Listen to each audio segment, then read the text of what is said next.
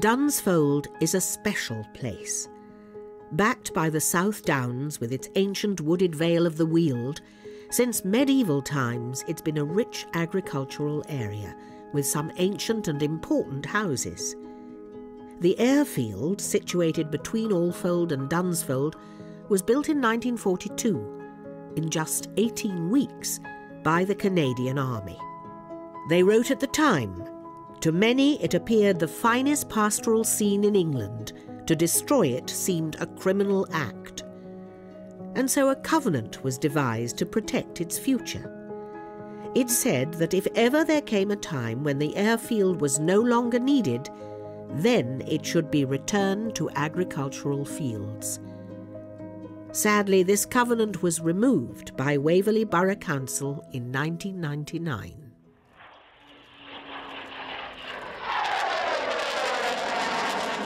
Nowadays, it's the location of the Top Gear track and annually holds the village air show Wings and Wheels.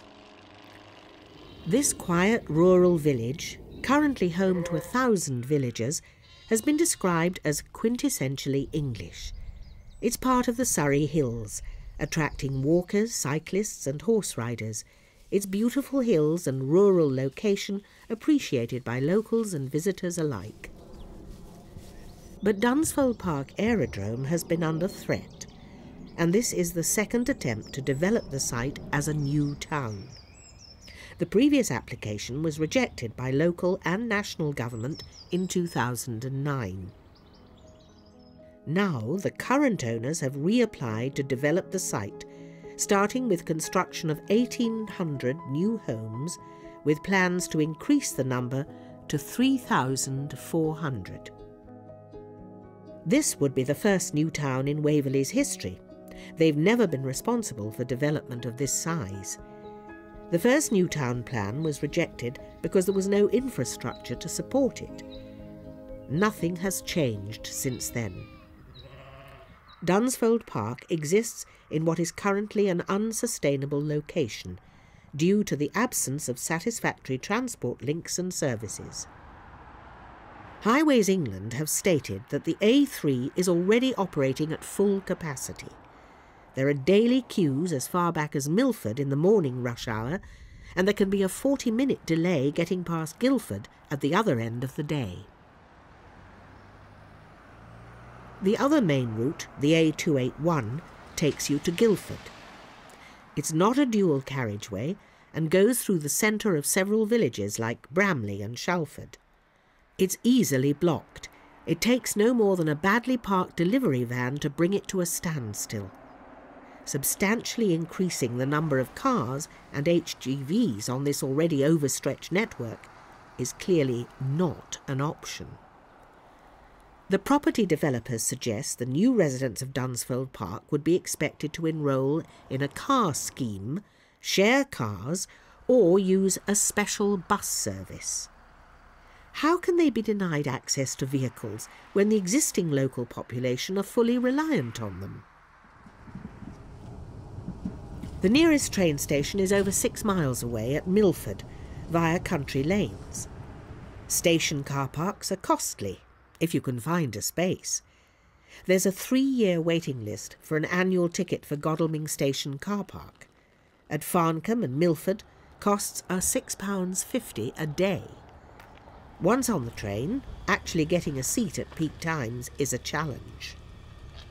To make Dunsfold Park sustainable would take a long time, involve huge construction, and be very expensive. Nevertheless, our government is demanding and putting huge pressure on areas like Waverley, and indeed across the whole country, to provide massively increased house building. Annual housing needs figures in this borough have risen to 519 new homes to be built each year. Property developers take advantage of these circumstances, keen to make their profits. Local councils offer planning permission in return for affordable housing. Donations from property developers make up a large part of Conservative Party funds. Is it any surprise they've been given carte blanche to build wherever they like? But these politicians won't be in office by the time the developments are completed. They won't be here to answer questions, to solve the problems, and nor will the property developers. Will our descendants thank us for allowing these profiteers to build in the wrong place? Locals have noticed that the Airfield site has been deliberately browned recently. More and more buildings and planes and lorries, whereas it used to be mostly grassland. There is ancient woodland on the site, which would need to be felled to make way for the proposed new town new access. There are serious concerns about flooding, sewerage, and industrial runoff. As for any archaeological remains which may lie there, or rare species amongst the abundant wildlife, again these details have yet to be researched, let alone taken into account. Research into other new town constructs shows that developers tend to sweeten their pitch to the local council by promising to fund new schools, health centres, other amenities and public spaces. The firms that build the housing have tended to drag their feet, and these amenities only arrive once all the homes have been built. In Dunsfold's case, this could take 20 years, so a whole generation of families could live there without any facilities at all. Research into other new towns shows there is a higher number of cars per household than existing residents in the surrounding area. Nearly all the new residents tend to work some distance away, and their young people get bored because of limited facilities and transport. Let's ask, is it fair to place thousands of families in a soulless urban sprawl with up to 100 dwellings per acre in the middle of the countryside?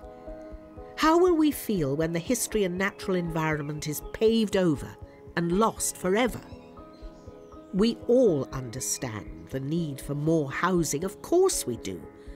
But location is key, and making money shouldn't take priority.